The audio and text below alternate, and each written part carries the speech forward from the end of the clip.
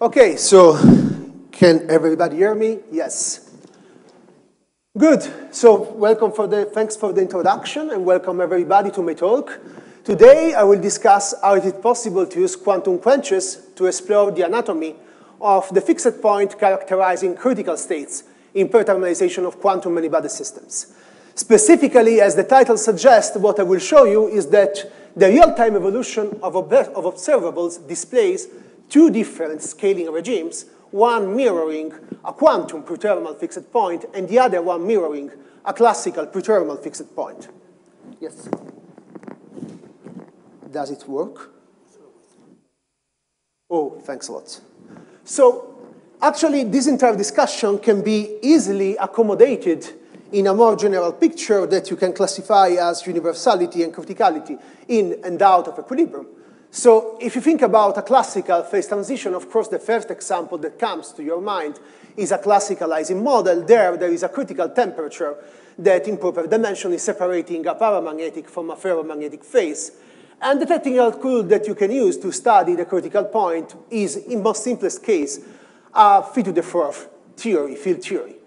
Then, as you know, there are quantum phase transitions that usually are dual to classical phase transitions. So if you consider a quantum many-body system in its ground state and you change the internal parameter of the Hamiltonian associated to that, you can again separate paramagnetic from ferromagnetic transition, for instance, in the case of a quantum Ising model. And when I say that they are dual, I mean that indeed you can map the universality class of the d-dimensional system to its classical higher dimensional counterpart, where the increase in dimensionality is given by the dynamical critical exponent, Z.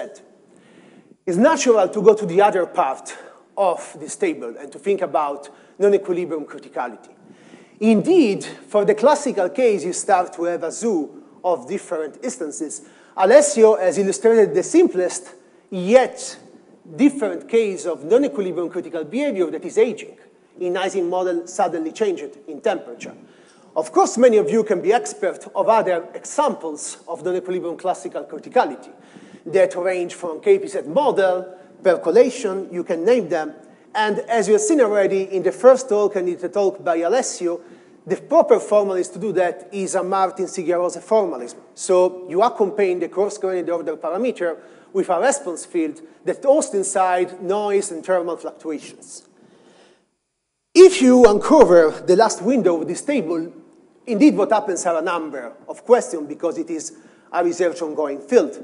And you would like potentially to list the zoo of non-equilibrium quantum universality classes, or ask, for instance, if this D into D plus Z mapping exists. And in general, what will destroy non-equilibrium quantum criticality as temperature does for an equilibrium quantum phase transition.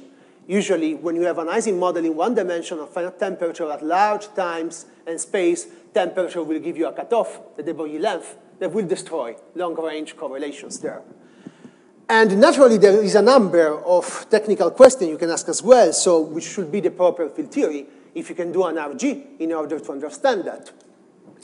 And quite surprisingly, I would say, these kind of questions have been asked so far in open systems.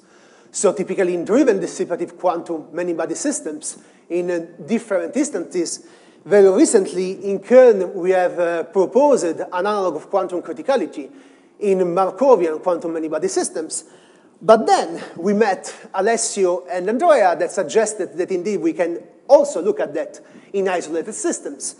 And we will build up a collaboration that is the goal of this talk. I summarize the message in this single, very qualitative slide, and then I will go more on focus on the topic.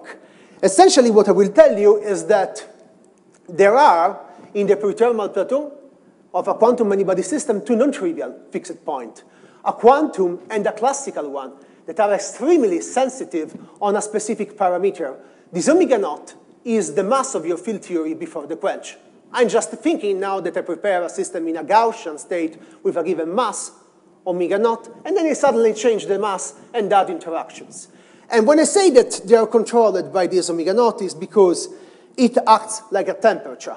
So if you perform a shallow quench, a small value of this omega naught, you will have a long amount of scales in which the energy flow will linger close to the quantum point, while if you do a deep quench, a big value of omega naught, you will suddenly reaching the energy flow, the classical fixed point. As you have realized, I'm speaking about energy flow, but here there is time. Because the goal is that such dimensional crossover, such RG crossover between fixed points, I didn't speak about dimensions up to now, will be reflected also in observables. As Alessio probably anticipated, these two zero and high temperature fixed point indeed can host in isolated system an instance of aging. So the same kind of phenomenology that you presented in a classical system. And when I speak about aging, I mean that here you will encounter an instance of quantum aging because the system is isolated. There is no coupling to buff. The system is its own buff. And then, instead of this simple picture here, what you will encounter at the end of the talk is a double scaling regime that maybe here is a bit portrayed, but anyway, we'll have a larger picture. There is a double initial time increase with two critical exponents, quantum and classical, that comes from the quantum and classical prothermal fixed points. So what you get in the RG flow, you get it in the many-body dynamics of real observables. Good. So this is the main message. Of course, it is qualitative. I will make it quantitative. Let me start with this slide that is quite popular here in SISSA. And I'm speaking about quantum quenches. For the sake of clarity, the idea is always the same. You prepare a system in the ground state of a quantum many-body Hamiltonian, and you suddenly change some internal parameter of this Hamiltonian. You do it fast, so the new eigenstates, in some sense, are not the same of the original model. In particular, this one is not an eigenstate, the ground state of the pre-quench Hamiltonian, and so you will have a non-trivial quantum many-body evolutions. If you want, you can rephrase the problem in another way. The quench has populated all these many-body eigenstates in some way, and you want to understand whether the system will relax towards a thermal state in the long time limit, or whether towards some kind of non-equilibrium steady state, which indeed it is what occurred in the first experiments. There is this pioneering work in the group of David Weiss where they considered the sudden quench of a one-dimensional, strongly interacting Bose gas, and they didn't see relaxation towards a thermal state. This kind of non-equilibrium steady states occurring in experiments can be seen in a modern language as precursor of thermal states. CHIOCCHETTA has shown, considering the coherent split of quasi-one-dimensional Bose gas, that first you have this relaxation towards a non-equilibrium state, a prethermal state, if you want to call it in this way, and later there will be a slow departure and approach towards thermalization. I said that the systems are integrable. This means that they have an extensive number of conserved quantities, and if you want to characterize the steady states, you need more than a usual grand canonical ensemble. You maybe have heard about this generalized Gibbs ensemble that is summarized in some sense in this more theoretical and pictorial way to represent prethermalization. So you first are quenching an integrable system, more like the first experiment that I discussed, and you have to account for your asymptotic steady state for all the conserved quantities of your model. But in every realistic experiment, as the second kind I was showing, you have always some kind of many-body nonlinearity, some kind of inelastic interaction among particles. And this, in general, can induce a relaxation towards a thermal state. The physics behind this prethermalization is given by two scales. Indeed, first, you will have a dephasing process. This means that your observable can be decomposed as the sum of many oscillating terms. Each one has a slightly different frequency, and in a harmonic limit, the competition and the interference of this object results in a relaxation process. But later, the inelastic scattering term will induce some kind of exchange of energy among the excitations of your system, and this is the only channel through which you can reach a state in which all your excitations have a common temperature. Prethermalization has a long history. It was first announced in the field of particle physics, and later there were the first attempts to extend it to condensed matter systems. And this inspired Meckel and Kerine in 2010 to give the first portrait of this anatomy about prethermalization. And indeed, this motivated Kohler to propose that these GGEs occurring in integrable systems are nothing more than this non-equilibrium steady state occurring in prethermalization. You can encounter in a number of other situations, it is robust to presence of noise, to coupling to open systems. You can see it in long-ranging interacting systems. People now are attempting more exotic initial state and to go to higher dimensionality. The point is that pre-thermalization, or at least this first plateau, can be easily captured if you worked out a perturbative Dyson equation, but if you want to go further, you need a self-consistent resummation of diagrams. These, at the best of my knowledge, has been done in condensed matter recently with equation of motion methods. However, I will focus my entire discussion on this part that is, if you like, the simplest, but is the truly non-equilibrium one, while still you are in a metastable non-equilibrium state. And indeed, the point is that pre-thermalization can host instances of classical and quantum non-equilibrium criticality. So the fact that this can happen is not such a new big thing. What we provide is something else, but let me introduce to the point. So there was a pioneering work in 2010 by Calabrese and Gambassi, where in prototypical models like an ON interacting field theory, you can see these instances of non-equilibrium criticality. So here I just provided you the Keldysh action, but if you're not familiar with the method, you have just to recognize here the structure of the ON model. There is a mass, and there are quartic interaction, and here is the number of components. We are thinking about a very composite and general quantum quench. So you are simultaneously changing the speed of propagation of quasi-particles, of course, the mass, and you switch on interactions suddenly. This is the generic quench protocol. However, if you want to capture pre-thermalization, what is enough is to do a perturbative one loop, or if you want a one loop self-consistent treatment, it doesn't matter. The point is that if you want, for instance, to get the dressing to your bare mass R, you will have a correction mediated by the interaction. And of course, here there will be memory of the initial non-equilibrium condition that you have given to the system. This dressed mass delta of T will be time dependent, but as I said, after some dephasing time, it will relax towards a metastable state. And then, if you fine-tune your post-quench mass R to a critical value, you can make the whole dressed mass to vanish, opening the door to an instance of criticality, which comes together with divergence of correlation length and typical timescales. What these guys have realized, both with perturbative RG and numerical methods, is that essentially there is aging indeed in this critical quench. So Alessio told you that if you do a classical critical quench, you get aging. And here it happens the same, but again, the system is isolated. It acts as its own Beth. Nevertheless, this has been quite established, so you will get for correlation function, or response function, magnetization, scaling behavior akin to the one that Alessio was discussing before. The reason for which I say that there is classical and quantum criticality in this prethermal state can be guessed quite easily. If you take your Gaussian green functions, for instance, the correlation green function that is a quite close parent to a distribution function, and you perform a deep quench, this will look like a thermal function. While if you do a shallow quench, a leading order, you will get something that reminds correlation functions at 0 temperature. The fact that omega naught induce a behavior that is very similar to what a temperature will do would stimulate you to search in your RG equations fixed points that are associated to quantum and canonical scaling, so to 0, and high temperature of canonical power counting. Of course, there will be differences because we are speaking about a non-equilibrium situation. But our goal here in this talk and in this work that I'm presenting to you is to write down a unique set of dimensionless flow equations that captures simultaneously the quantum and the classical prethermal fixed point. And we use them to characterize the crossover in the RG flow. You then start imagining that you are close to the quantum fixed point, so you decide to adopt the quantum scaling. This is mirrored by the fact that classical and quantum couplings have the same canonical power counting, but that your temperature quantity, your pre-quench value of the mass, omega naught, is scaling dimensionful, like k to the 1. It is the same that would happen in an equilibrium situation. And now the trick is that you have to reabsorb inside a new classical and quantum coupling some combination of omega naught.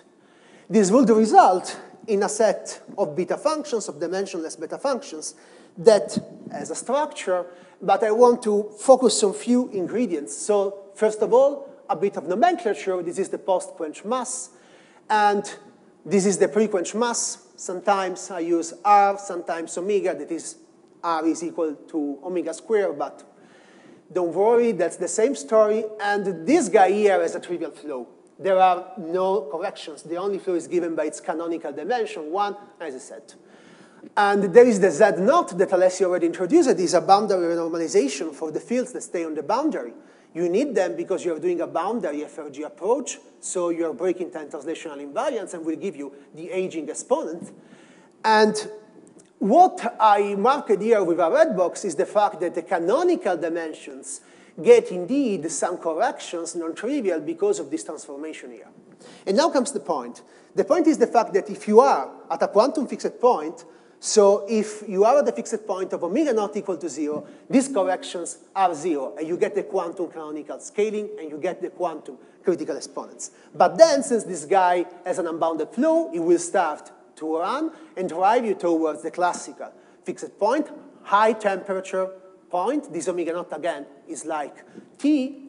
And then what you will get here, because of this difference of sign, reflected by the fact that here you multiply and here you divide, is that you will get different canonical dimensions. The same canonical dimensions you will get for quantum and classical couplings if you perform ab initio a canonical power counting.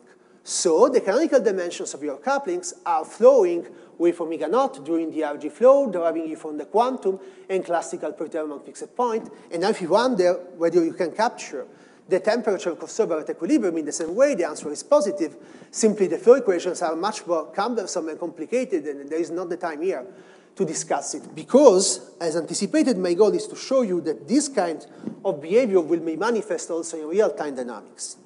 So before doing that, let me spend some words about critical exponents and scales involved in this physics. So, as you can see at the leading order in epsilon expansion, you get a correlation length critical exponent. There is the same you would have for the equilibrium fixed points, and it fits very well in this quantum classical correspondence because epsilon is measuring the distance from the upper critical dimensionality. We could say the same for the aging exponent, the one controlling this new phenomenology that Alessio introduced. But essentially, what I want more to stress in this slide is that there are two physical scales. The first one is the Ginzburg scale. It tells you when mean field theory, where perturbation theory breaks down, and when scaling is controlled not anymore by a Gaussian fixed point, but instead controlled by an interacting fixed point. And you can estimate by the breaking of perturbation theory, if you like. And then there is another scale, K0, this is very important. It's an analog of the Del-Broglie thermal scale, but now omega naught is replaced by temperature. It justifies one more time my analogy between the pre-quench value of the mass omega naught and the temperature T. So this is the quantity that in this instance of non-equilibrium quantum criticality is destroying the fixed point. And this qualitative pattern here can be seen if you numerically integrate the dimensionless beta functions I was showing before. So what you have to focus here is that we have a coupling, G classical, one is good as the other, and different colors are corresponding to different values of omega naught. If omega naught is very big, you directly approach the classical per-term fixed point, so you don't have this fine structure, just you approach the classical one. Or if you like, the two scale are swapped in a way that you cannot observe the quantum one. But decreasing omega naught, smaller and smaller, instead you will linger how much as you like, and how much is small omega naught, close to the quantum fixed point, and then you will go towards the classical one. I heard that I have 2 minutes, so this is my second last one slide. As anticipated, there is indeed a dynamical crossover that mirrors the RG crossover. In order to see that, we benchmark the RG with some exactly solvable model. The N-infinite ON model is exactly solvable indeed. And if, for instance, you do some numerics for the scaling of the response function, you will see that these are just collapsed curves for different instances of quenches. You first will have, as a function of time, scaling controlled by the aging exponent of the quantum per-term fixed point, and later you will cross over to a scaling in time controlled by the classical aging exponent. So indeed, RG flow and non-equilibrium dynamics in these dynamical phase transitions, in these instances of aging in isolated systems, are two phases of the same medal. I could show you also the magnetization, but it would like very similar. Just keep in mind that this double crossover will appear, so you will not just have a single initial slip, but a double one, like here. And the last slide is to tell you that indeed what we are discussing can be done in laboratories. There has been done a recent experiment in the group of Marcus Oberthaler, where they discussed the critical quench of a two-component Bose gas. Their effective field theory, specifically for the setup they can do, is an Ising model, and in some sense the quench is providing a temperature, as I said, so they just see the transition from a quantum scaling to a gapped physics. But it is to say that we are close to an experiment, and in some sense the richer dynamical crossovers we see could be potentially reproduced in other experimental setups. My last slide doesn't deserve words, it's just an overview. I try to answer the question I posed at the beginning, but just to warn you, they are very specific. For this instance of non-equilibrium quantum criticality, if you change quantum criticality out of equilibrium, you get different answers. But if you like, it's the goal to encompass all these instances in a single framework, and we are working on that. Thanks for the attention.